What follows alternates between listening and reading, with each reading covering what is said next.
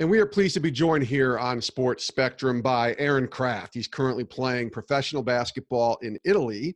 He joins us from Italy here on the show today. Aaron, welcome. Thanks for having me.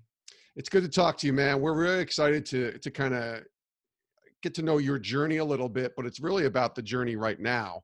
When you look at the situation, and you posted a video recently on Twitter, just kind of updating everything. I think it was about a week ago. As we're taping this Monday, March 23rd, and kind of updating how things were going. And when I saw that, we then did a story on you on sportspectrum.com, but I thought, let's talk to Aaron. Let's find out a little bit about what he's going through, what it's like in Italy right now. We're hearing horror stories about Italy here in the United States, and obviously so much is going on here as well with the coronavirus. First of all, how are you? How's your wife, Amber, your child? How are you guys doing, I guess, to start? Yeah, we're doing well. You know, as the video said a week ago, nothing much has changed for us. This is day 12 for us of lockdown, quarantine, kind of that scenario. So, but I have a 14-month-old son, so he has no idea what's going on. So our responsibility as parents is just kind of heightened in this time of trying to occupy him and do what we can to help him grow. And then obviously make sure that we're being safe ourselves and not putting ourselves in harm's way. Where are you, I guess, for those listening and watching, in terms of where you are in Italy? Where are you exactly? Yeah. So I'm in Trento, Italy, which I'm an hour north of Verona. So it's in northern Italy. I'm actually like an hour and a half from the Austrian border. So I'm pretty far up here. I'm 2 hours from Milan, 2 hours from Venice. So I'm in the mountains up here in northern Italy. A lot of people remember you from your time at Ohio State. Tell everybody obviously you're playing pro basketball there, but kind of what this league is that you play in, how it's been going, when did it start, kind of taking us up to when you shut down. I'm assuming you're not playing right now, obviously. So when you shut down playing. Yeah, so we got here in August. That's normal for overseas guys to come over and start a training camp. Games started in the beginning of October. And we were actually fortunate to play in 2 leagues with this team. So one is just in the Italian league. We play only Italian teams. Those games are always on the weekend. And then the other league was a Euro Cup. So we actually played teams from other countries, Turkey, Spain, German team, Polish team also. So that game was during the week. So that lasted all the way up through until February, mid-February. We have a break regardless of what's going on. You get a 2-week break in the middle of the season for a special tournament that goes on in every country. Right. And that was my last Italian league game, was February 9th. And we had a 2-week break, a 3-week break. We came back. We had 1 international game in Euro Cup. We went to Serbia. And then when we got back, that's when it started, the snowball started rolling. 1 game was canceled, then a second game was canceled. And then it was, okay, no games until April, but you can still practice. And then, like I said, 12 days ago, they just officially shut everything down and said no one can get together, practice. Kind of you're in a home lockdown for at least 14 days, and we'll reevaluate at the beginning of April. 12 days ago, and that's kind of what happened with us here in America too. 12 days ago is when the NBA shut down and suspended play, and you had the whole story with the Utah Jazz and Rudy Gobert, and he contracted the virus, and then everything seemed to snowball after that. It's weird to think 12 days ago is less than 2 weeks as we're talking. It feels like 5 months, doesn't it? Without question. I mean, that I remember that time because it was probably like 2 or 3 days before that we finally got official word that we were done. So it was kind of like, okay, let's see if this progresses worse. And it was like a 24-hour span where everything just grinded to a halt. And then obviously every day since then, you check the news, you check Twitter, you check whatever you do, and something's different every day. So it just feels forever ago, but like you said, it's 12 days. Aaron Kraft is our guest here on Sports Spectrum. So take us back to 12 days ago for you and kind of what it's been like since these 12 days from your perspective, from what you've seen in Trento and that area. We're hearing a lot of a lot of stories and reading, unfortunately, a lot of really terrible things that are happening in Italy as far as people contracting the virus, as far as deaths. Obviously, it's terrible all around the world. Mhm. But take us back to about 12 days ago and kind of what's transpired in your life for you guys since. Yeah, so just to give a little context, the main epicenter of the outbreak is like 2.5 hours from Trento. Right. It's southwest. So we're relatively close to where everything's going pretty crazy. So for my family, and then for also the other Americans on our team, it's been a slow progression of when, should we stay? What's this going to look like? Should we go home? And that's been on top of, fortunately, I think the Italian people have taken this lockdown very seriously. We've even gotten dirty looks. We're allowed to walk around. We're allowed to go Yeah. outside, like as long as we're close to our house. People still look at us a little strange, kind of yell at us to go home. So that just shows how serious they've been taking this lockdown, which, in the grand scheme of things, is a great thing that's going on. But the government has slowly continued to take things away. Mm. Just 3 days ago, they shut down all the running paths that are around our city. They shut down the public parks. And now my wife actually just this morning was stopped by the police while she was running outside. And he said, you can stay around your house, but stay 200 meters from where you live. Hmm. So it's just a progressive, you try to find a normal, like, okay, we're going to be here for a while. Let's figure out what we can do to entertain our son, to have fun ourselves. And then something changes. So you have to find another normal, another thing to try to keep the days moving forward. Is it crazy in terms of grocery stores and things like that, like it is here in the States? I mean, you've probably been reading, if you're on social media, there is no toilet paper apparently in the United States that's available to anybody. I laugh. Hopefully that's not necessarily the case, but it seems like people are going into super Yeah. protective role and trying to stock up. Is that the same in Italy? There was when, like, I would say maybe 2.5 weeks ago, when it really was ground level, there was a mini panic. When we went to the store, things like chicken, eggs, bananas, they were all out. Hmm. But now the grocery stores, we went today, it's normal. The only thing they're doing is they're controlling the number of people that can be in there at once. So you have to wait outside. But once you get in, shopping's pretty normal. And it's actually kind of nice because there's very few people around. They have everything you need. So that's actually one benefit or perk of us still being here, is we don't have to fight the toilet paper rush.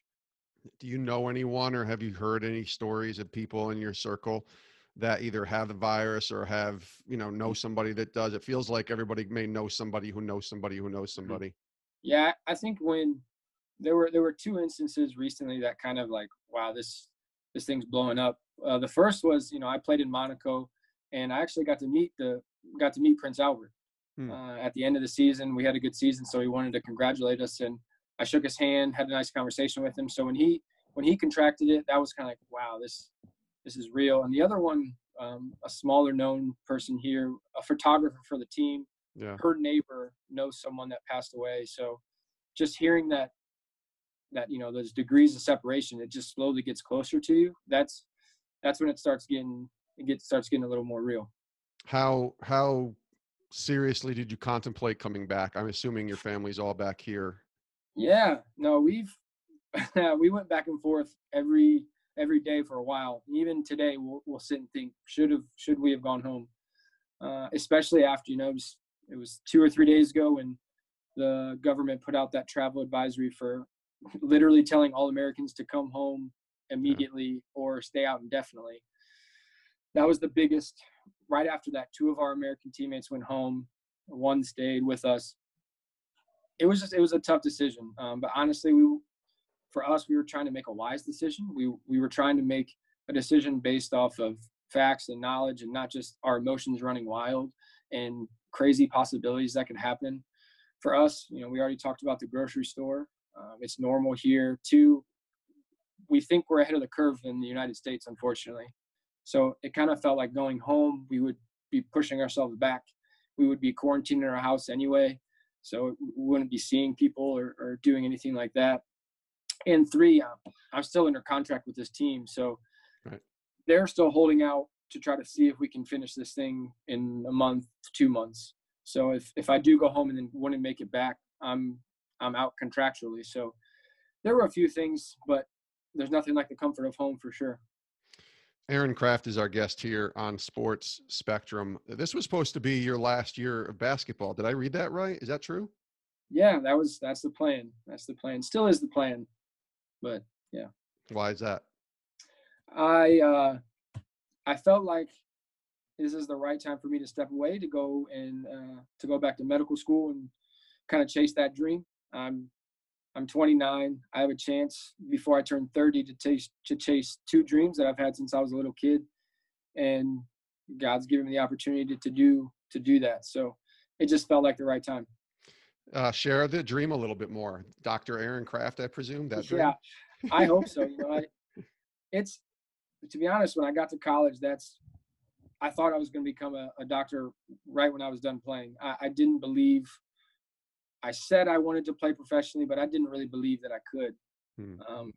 It wasn't until about my junior year that became a reality. So those first 2.5 years, I took my school, made sure I took the right prereqs for medical school and had all my ducks in a row. Then God decided to open a door and said, hey, you're 23. Let's chase it. Let's go after it. And I've had a ton of fun. Has my basketball career gone exactly how I imagined when I left school? Probably not. But I've always been where we've needed to be. I've been around great people. I've met unbelievable teammates and coaches and GMs. So that was great. But as I said, I now have a 14-month-old son. I'm getting a little older, so medical school, as you get older, seems like it would get more difficult.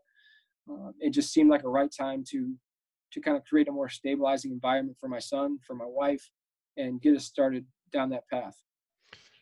Explain, and people from an outside view might say, okay, Aaron Kraft, he didn't go make it to the NBA and win six Defensive Player of the Year awards, and dominate or whatever.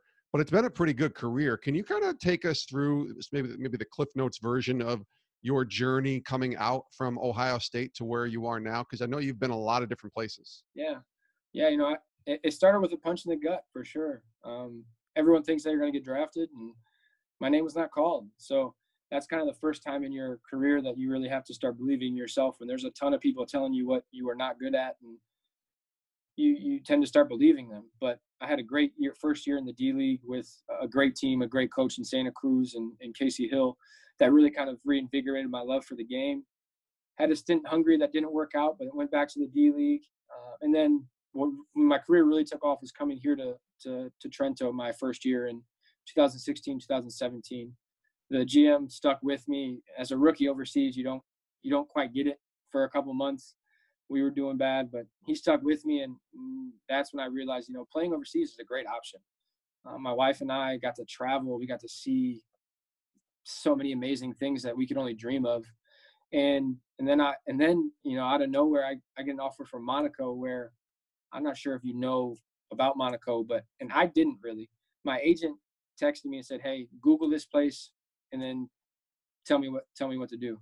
So I Googled it and I said, oh man, these pictures are amazing. The weather's nice all year. Let's go. I'm in. That was a fantastic year. And then I've been back here for these last two, just really enjoying it. It's been great to be in one place and be able to build relationships with Italians and really dive into this culture and see the similarities, but also the differences back home. And this year, everyone wants your final year to kind of, you want to walk off and be great. Sure. And it's been anything but that. We've had ups and downs and really big struggles, but once again, it's been exactly where I've needed to be. It's grown me as a leader, as a teammate, and now this situation. I'm not completely sure what we're supposed to be learning yet, but I'm sure that'll come out eventually. Tell me about your faith. We haven't really pivoted into the faith world yet. Obviously, you're on this show because you're a man of God. Tell me about maybe the faith that sustains you, particularly right now. Certainly, I have to imagine that faith is central to who you are, but really throughout this journey too. Yeah, definitely. As I've alluded to, I truly believe God's taken me where I've needed to be. definitely not where I wanted to be. I would be in the NBA right now as a role player, just Sure. making money and being on a great team winning. But God had other plans, and I'm glad he had other plans for me. It's helped me, it's humbled me, and it's grown me to prepare me to be not only a better husband, but a better father, hopefully a better doctor in the end. So, and especially right now in this season, going into what you believe is your final, your final hurrah. There have been two extremes that I've struggled with, and one is thinking that my entire basketball career and my, who I am is all predicated on how we do this season. If we win a championship, I'll be a winner for the rest of my life. And if we lose, I'll be thought of as a loser for the rest of my life. And then the other side of it was, it's a lot easier just not to care. Let me be here. Let me collect my paycheck that can help pay for medical school, and then let me go home. And God just time after time has slowly reminded me, like, both of those are so wrong. He wants me to care deeply about where I am and to give my maximum effort for my teammates, my family, the ones that I'm away from back in the States. And he also wants to tell me, no matter what happens this season, I'm still loved. I'm loved by him, and I don't have to worry about winning my last game to be a value to society, to this world. And that's the biggest thing that's comforting me now is his love that is sustaining and just always there, because I don't have a basketball practice to go to win games and feel good about myself right now. I have God's word in front of me. I have my son, I have my wife. So those are the things he's given me to really show me, what really is important. When did you make Christ Lord? Like, when does that testimony begin? And was it something when you were a little kid and kind of grew, or was it something that happened, as you got a little bit older? Yeah, no, I actually, my family, we never went to church. And I've thought about this recently, until I was about a junior in high school. If you'd have asked me who Jesus was, I probably wouldn't have been able to give you an answer. I lived life, and I was the good kid, was good at sports, had a lot of friends, and thought that was the ticket. That was the way to be happy. And by the time I was a senior, I kind of realized that wasn't the case. And I was worried because I knew I was going to keep chasing that dream into college by playing basketball. So I had some answers that I needed to find. Had some great, loving friends and older people that poured into my life and really kind of showed me, what I was missing, that I was using basketball for something it wasn't intended to be used for. And then I would say my faith really took off by the time I got to college.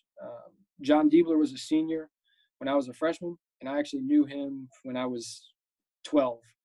So I had this relationship, and I told myself, whatever he does, I'm going to do. So if he went out on Thursdays, I would have went out. I just would have. And it's crazy. I got there on a Sunday. The first thing he invited me to was a Bible study on Monday night. Hey, it's right outside your dorm. Let's go. And I said, all right, I'm in. Right. And from that point, he took me under his wing. He showed me what it was like to live in the spotlight, but not be consumed by that spotlight. And he introduced me to guys that were big, tough, strong guys that had tats and just didn't look like Christians, but were some of the strongest believers that I know. And that's when I started realizing, man, this Christian thing is not for, people that are weak and soft. Like, these people are manly men, and they love the Lord, and they love their sport. And that's when I was all in. Seeing guys live it out in college is when it took off for me. Living it out is so important, right? Especially as you've gotten older and you've probably seen a lot of different cultures, been around in a lot of different cool places, as you mentioned. That living it out is important. Obviously, you want to tell people and you want to share the gospel with as many people as possible, but living it out is where I think the realness of your faith kind of blooms from. Is that fair for you? Yeah, no, absolutely. And like you said, I cannot speak with a lot of the people I come in contact with on a daily basis. I fake speak Italian. I didn't pick up any French. Montenegrin was crazy difficult. But the one thing everyone understands is how you treat people, how you live, kind of what you stand for. And that's something that I've really had to lean on, because my witness at times can be verbally, but a lot of times it's just not an option for me. So my teammates, my foreign teammates, they need to see me making the decisions that are in line with my faith. And that's the way that kind of points them in the direction of God, because it'd be very difficult for me to sit down with someone that English is their second or even third language and try to piece the gospel message together. So I've just really tried to live that out on a daily basis, at practice, on travel trips, in games, how I treat refs, how I treat teammates, how you treat mistakes, those type of things. I'm going to give you a minute to kind of brag about your wife, because I know just in talking to a lot of athletes on this show, they wouldn't be where they are and be able to pursue what they pursue, coaches, players, broadcasters, whoever we talk to, if it wasn't for their wives. And so brag about Amber a little bit. Oh, man. Amber and I got married in August after we graduated. 2 weeks later, we moved to California for the D-League season. So literally, ever since we got married, we've been on the move, and she's been amazing. Like you said, I could not do this without her. From the small daily things of, cooking meals, preparing meals, and right now taking care of Owen, to tons of other things, packing, like an adventure partner to have, someone that tells me what I need to hear, especially, and not what I want to hear, someone to hold me accountable and really just be there for me. She's been there every step of the way, and this is impossible without her, and something I should tell her more often, but it is truly impossible without her. Well, I'll send you the link to this when we're done, and you can make sure she watches it or listens to it. Sure. How's that? Last question, Aaron. This has been great. Thanks so much for your time. Yeah. Encourage those watching and those listening, maybe one piece of encouragement that you want the audience to hear right now, particularly coming from Italy, where you are right now, going through everything that we're all kind of going through, uncertainty, fear for some. Share some encouragement for us. Yeah, I think first and foremost, like, we've struggled with anxiety too over here, and panic, and the fear. It's everywhere, and for us, the death toll just continues to rise. And 2 days ago, 753 people passed away in Italy. So the darkness is real right now. But for me, Psalm 62 has really been speaking to me recently about God is your refuge. He's your salvation. He's your glory. He's your hope. And that is true today and every day. I cannot speak truth into why this is going on and have all the answers, but I do know that God is bigger.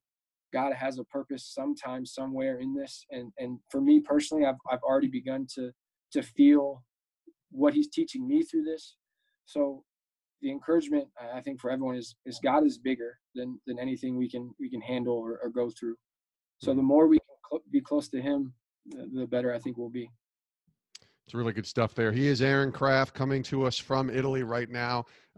We'll see if you got another game in you. I hope that you get to play and finish this thing out properly. But if not, congrats on a great career. And hopefully the next time we get you on, maybe we'll be calling you Dr. Aaron Kraft. Who knows? I surely hope so. I surely hope so. Thanks for joining us, man. Stay safe. Yeah, for sure. Thank you.